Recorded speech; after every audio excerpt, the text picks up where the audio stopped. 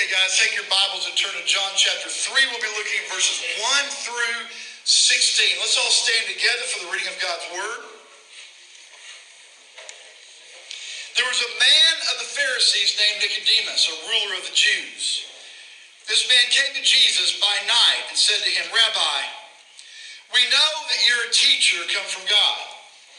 For no one can do these signs that you do unless God is with him. Jesus answered and said to him, Most assuredly I say to you, unless one is born again, he cannot see the kingdom of God. Nicodemus said to him, How can a man be born when he's old? How can he enter a second time into his mother's womb and be born? Jesus answered, Most assuredly I say to you, unless one is born of water and the Spirit, he cannot enter the kingdom of God. That which is born of the flesh is flesh, and that which is born of the Spirit is spirit. Do not marvel that I said to you, you must be born again. The wind blows where it wishes. You hear the sound that it makes, but you cannot tell where it comes from and where it goes. So is everyone who is born of the Spirit. Nicodemus answered and said to him, How can these things be? Jesus answered and said to him, Are you the teacher of Israel and do not know these things? Most assuredly I say to you, we speak what we know and testify what we've seen, and you do not receive our witness. If I have told you earthly things and you do not believe, how will you believe if I tell you heavenly things? No one has ascended to heaven, but he who came down from heaven, that is, the Son of Man, who is in heaven. And as Moses lifted up the serpent in the wilderness, even so must the Son of Man be lifted up, that whosoever believes in him should not perish but have eternal life. For God so loved the world that he gave his only begotten Son, that whosoever believes in him should not perish but have everlasting life. May the Lord bless the reading of his word. You may be seated.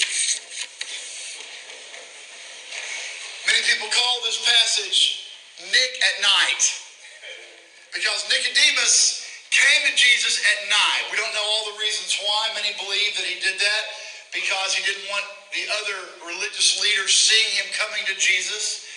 Others think that maybe he came at night because Jesus was always very busy during the day doing ministry. Could have been a combination of both or one or the other. But he came to Jesus at night to try to figure out who Jesus is and what he should do about Jesus. And many believe that later Nicodemus became born again, but we really don't know. Only God knows that for sure.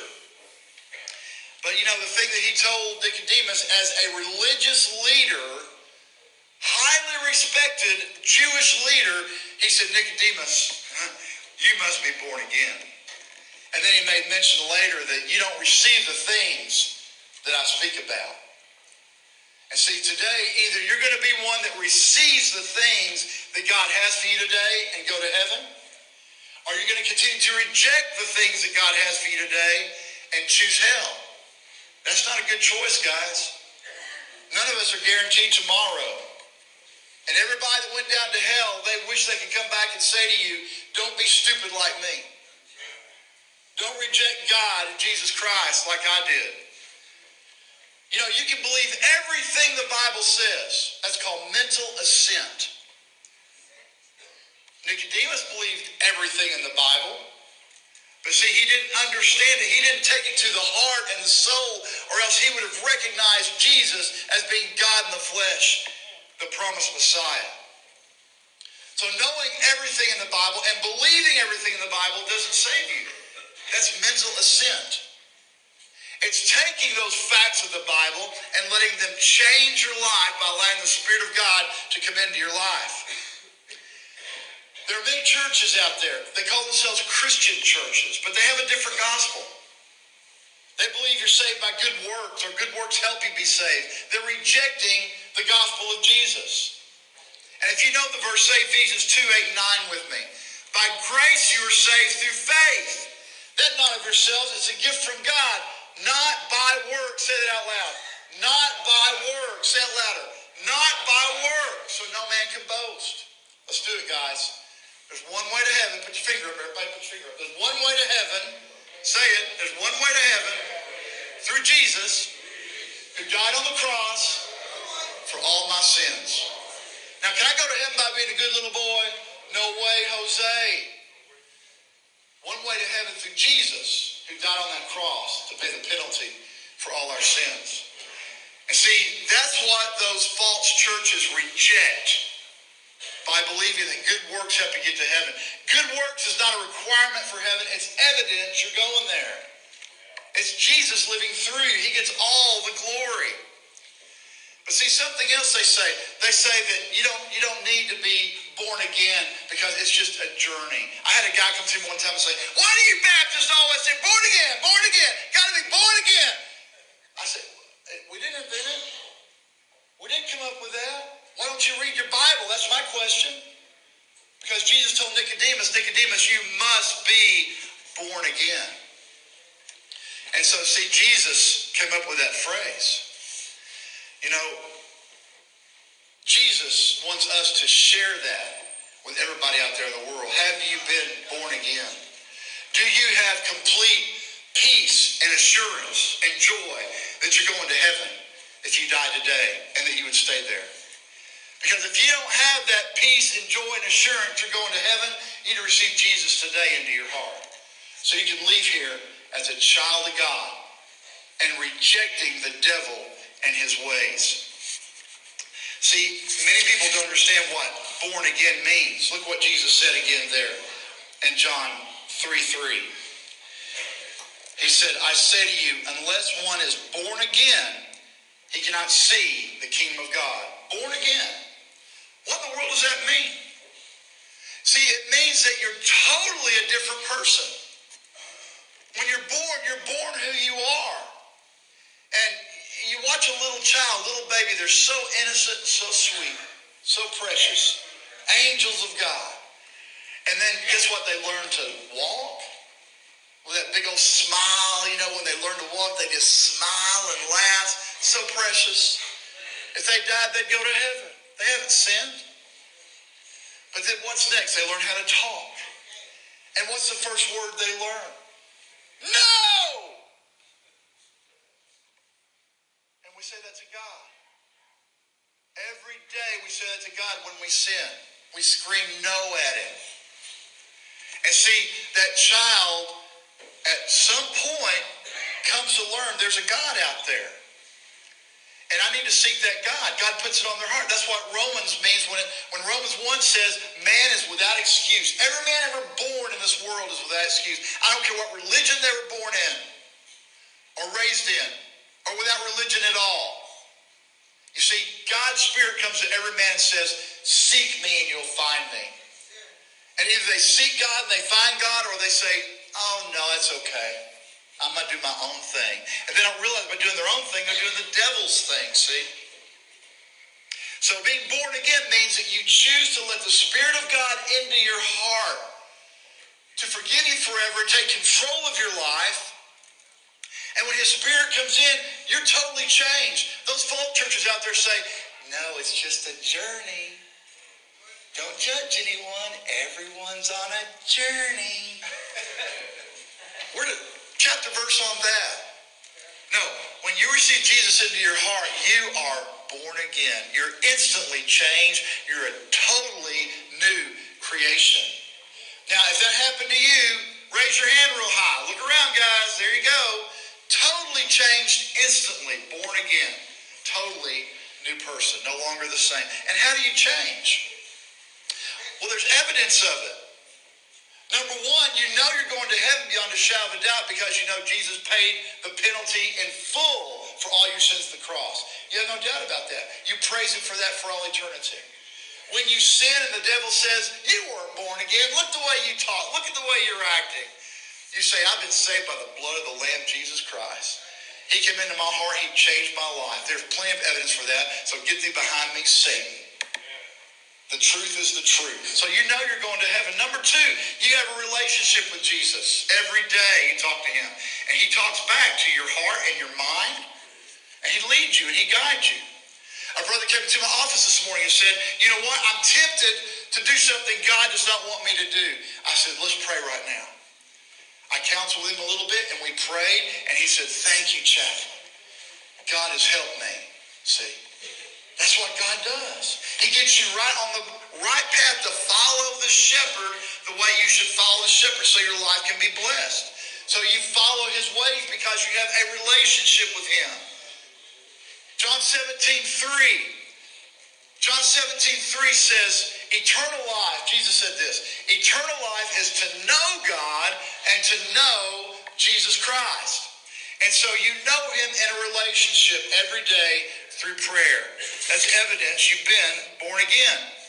Also, another evidence is Jesus' Spirit lives in you. He speaks through you. He ministers through you. And you couldn't do that on your own. I was born again and saved when I was a 9-year-old boy. And Jesus was the one that spoke through me to go to my classmates and say, do you know for sure you're going to heaven? And I'd read John 3:16, explaining to him. I couldn't do that on my own as a 9-year-old. It was Jesus living through me. So Jesus speaks through you and ministers through you. You care about people's souls. That's evidence you're born again. Another evidence is you're no longer selfish, but you're Christish, which means Christ-like.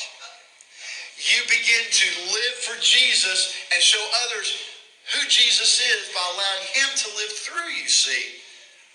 And Jesus is in control of your life. You have power over sin. You're a totally different person. The title of this message is The Truth About Salvation. In these verses, Jesus gives Nicodemus and everybody throughout history, since he said these words, the truth about salvation. So write this down for number one. Jesus shared the truth about salvation. That those who are born again see the kingdom of God. That's number one. Jesus shared the truth about salvation, that those who are born again see the kingdom of God. That's what Jesus said there in verse 3. I say to you, unless one is born again, he can what? He cannot see the kingdom of God. So what's it mean to see the kingdom of God? See, when you're born again, God gives you his spiritual vision. It's like putting on spiritual glasses that you can finally see into the spiritual realm.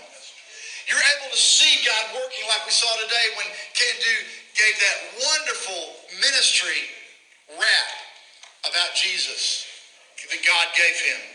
So you could see God working. I was looking around and seeing guys being changed by God's Spirit. You're able to see that, see? You see God working. And not only do you see it, but just like we learn in many of the studies that we do, like experiencing God, you see where God's working and you get in on where God is working. Because you're born again, you've got the Spirit of God in you and you want to get in on that. You don't want to miss out on that because you know what great joy that it gives you. And you listen, every morning you pray, God, help me to watch and pray for opportunities that you can speak through me, that I can minister to somebody, meet a need, bless somebody. And God does that.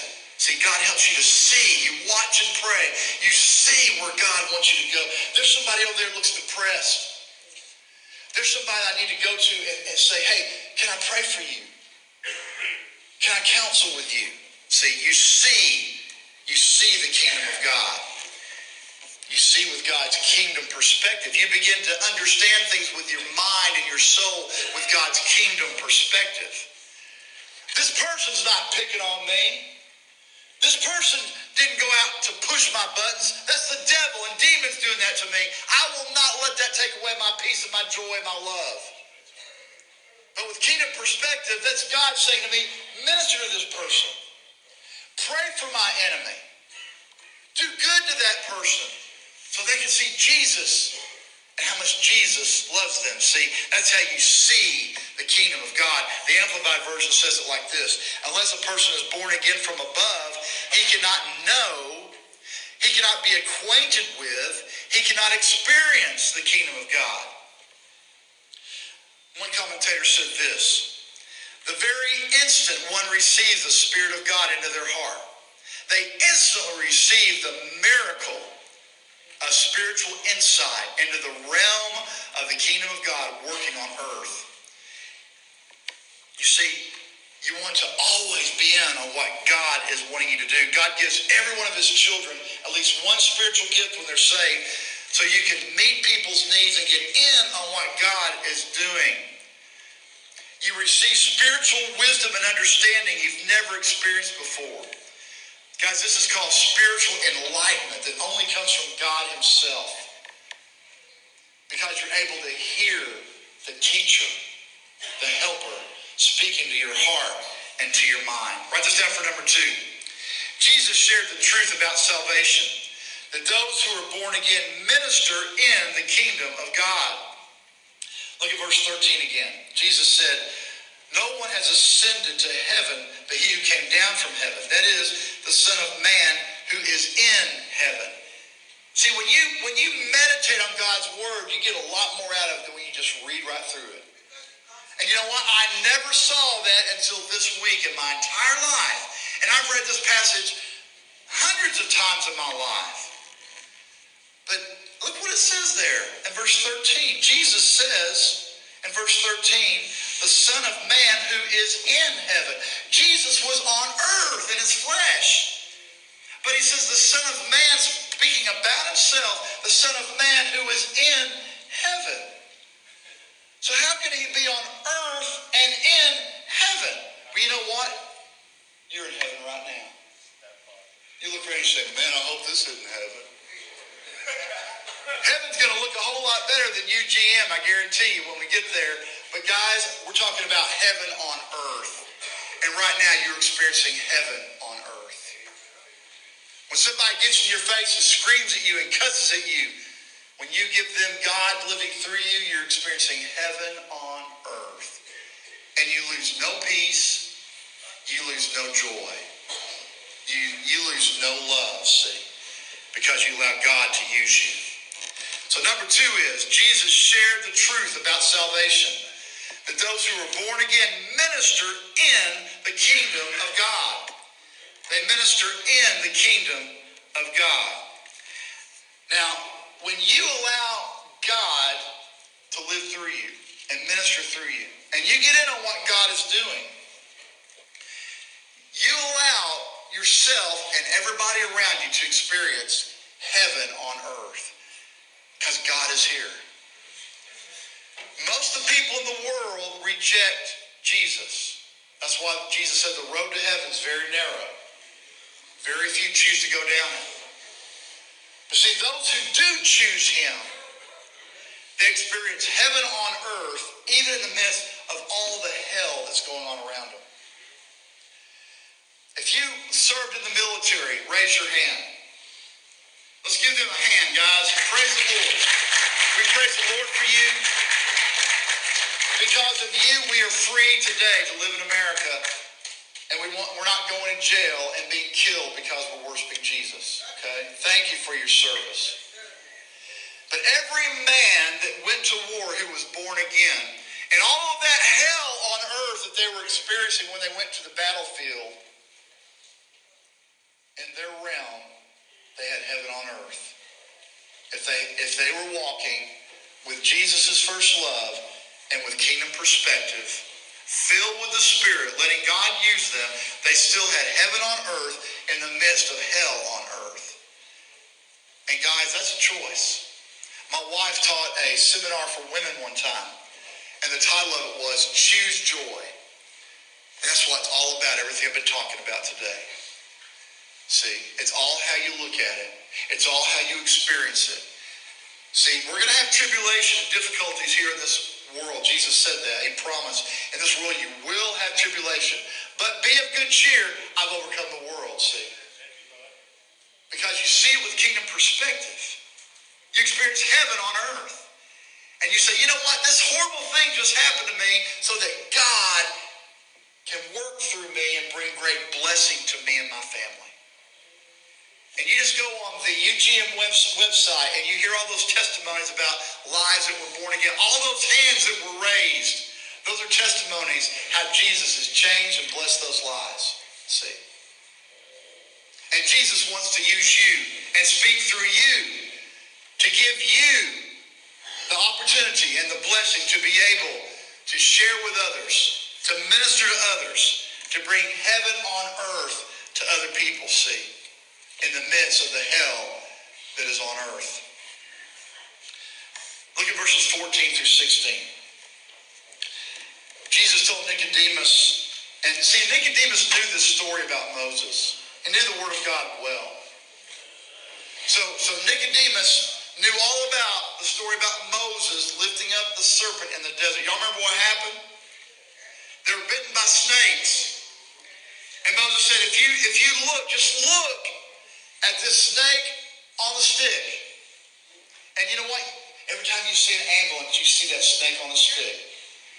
Because those people that use that as a symbol believed in the healing power of God. See? It's to remind you to have faith in the healing power of God working through those people in that ambulance and at the hospital.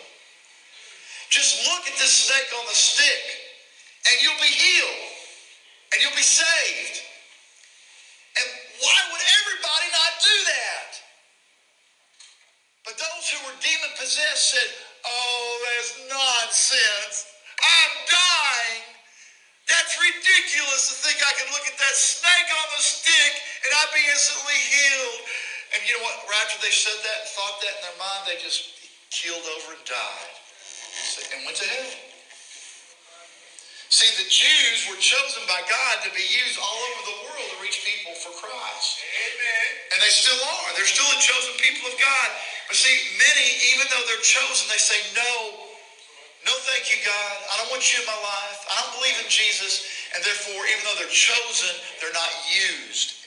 And those who reject Jesus, everybody of every race who rejects Jesus goes to hell.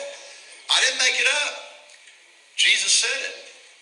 Jesus calls it eternal punishment in hell, totally separated from God. That's why he calls us to reach out to them. And Jesus says to Nicodemus, I know you know this story about Moses lifting up the serpent. And as Moses lifted up the serpent in the wilderness, even so must the Son of Man be lifted up. I want you to think about that. Just as those in the desert, all they had to do is look at that snake on the serpent on the stick. All they had to do is look at that and be healed. And not only that, be saved by God, physically and spiritually. All you got to do is look at Jesus on the stick and be healed and be saved. And folks, he died to help us. By his blood we are what? Healed, spiritually and physically. We're here today. We're still alive today. Most of you here today had COVID. Raise your hand if you had COVID. I had it 3 times. And guys, we could have died. I have a lot of friends that died. It was their time to go. But see, because of Jesus, we're here today. He wasn't finished with us. So, Jesus is the reason we were healed from any sickness or disease. And you're here today. If you've experienced a miracle of God healing you, raise your hand. Come on. There you go. Praise the Lord. That's God. If you're healed of a common cold or sniffles, that's God. And if you're healed by a miracle, and I've seen the dead raised back to life, of course that's God. So allow the Lord to help you, and you believe for the impossible. And you know what? You'll see somebody who is incredible, and I've seen them, I've known them, so dark, so evil, so sinful. You don't think that person could ever be saved. And they look at the Savior on the stick, on the cross, and they believe, and they're born again. They're totally changed. They're instantly healed. And see, that's why many believe Nicodemus became born again later. That he would believe in that. That he would trust in Jesus saving him. And he was born again if he trusted in the Lord. So, let's keep reading here. Look at verse 15. John 3:15. Whosoever believes in him should not perish but have everlasting life. And if you know it, say John 3:16. For God so loved the world that he gave his only begotten Son, that whosoever believes in him should not perish or shall not perish, but have everlasting life. See. Now again, I want to remind you that's not just mental assent, just believing the fact, but it's allowing the Savior on the stick, the Savior on the cross, not only to forgive you forever, but also to take control of your life and be Lord and God forever. Jesus will never become your Savior unless you submit to Him as your Lord, your God, your Master, your Shepherd. How do I know that? Mark 1:15. Read the Word of God. Know it well. Jesus said the kingdom of God is at hand. Repent and believe the gospel. What is the gospel? The good news of Jesus. And what is the good news of Jesus? Here's the things you must believe. This is the gospel that you must believe to be saved. The thief on the cross believed this, and he was saved. Anybody who's ever been born again believed that they were saved. How did they ever know these things? Either the Spirit of God told them, or some Christian told them. Some born-again child of God told them the gospel, and that's what God commands us to do. First of all, you must believe Jesus died on the cross to pay the penalty for all your sins, past, present, future.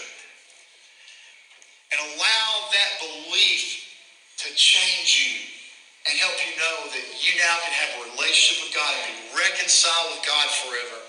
Number two, you got to believe Jesus is God and the only way to heaven.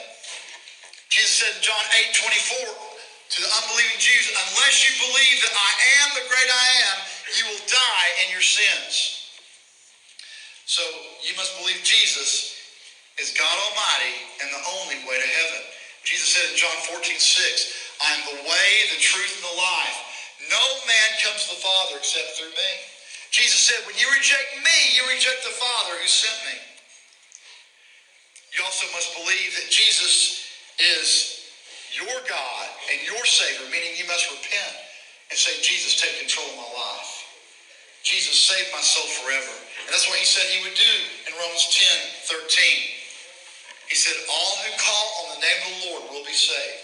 That's Old Testament and New. So look to Jesus on the cross and say, I believe you died on that cross to pay the penalty for all my sins, Jesus. And Lord, take control of my life, and he will do that. All who call on the name of the Lord will be saved. Martin Luther, Catholic priest, stumbled across Romans 1:17. The righteous shall live by faith. And he realized God spoke to his heart and his mind and said, Martin Luther, you can't be saved by the good works of the church. You are only saved through faith in Jesus. By looking to the Savior on the stick and believing that death is for you, you will be saved. No good works, and asking him to take control of your life. Come into your heart, save your soul, take control. And he said in his heart and mind, Jesus, I believe I'm saved by faith alone. Thank you for this saving faith you gave me. Jesus, save my soul, take control of my life. And Martin Luther was born again. He went out and started the Protestant movement and told everybody in the world that he could that you were saved by faith alone and not by good works. Chuck Swindoll says it this way. Christ himself is the door. The door will not open by human effort nor strength. The door will swing open on the well-oiled hinges only by Christ's righteousness. And that door is opened only by faith. So I ask you this morning, are you ready to let Jesus begin to bless your life? Are you ready to allow Jesus to begin to lead your life and use you as a strong man of God to teach others the ways of God, to share his gospel, to say to others, follow me as I follow Jesus? Paul was able to say, the Apostle Paul, whatever I say, say it. Whatever I do, do it. Follow me as I follow Christ Jesus. We're going to all be able to grow to where we can say that to folks. And see, that's when you have the power of Christ. And Jesus always gets all the glory. So right now, and Christians, you pray. If you're born again, you pray right now for the guys in here that are lost. Because, guys, this is an appointed time right now. This is a holy moment. They may never get this chance again. So, guys, close your eyes right now and pray for those guys, Christians. And if you need Jesus into your heart, if you need Jesus to save your soul right now, trust him to do that. Look at Jesus on the cross like they looked at that serpent on the stick and they were healed. Look to Jesus on the cross and say, I believe. Just say it out loud or you say it silently, but mean what you say. Say, I believe, Lord Jesus, that you died on that cross to pay the penalty for all my sins. Save my soul. Take control of my life. Thank you, Jesus, for making me your child forever. I'll praise you forever. In Jesus' name, amen. Now, if you said that prayer, raise your hand real high. Amen. Come on, guys. I want to hear you like the Cowboys won the Super Bowl. This is greater. Say amen. Praise the Lord. Hallelujah.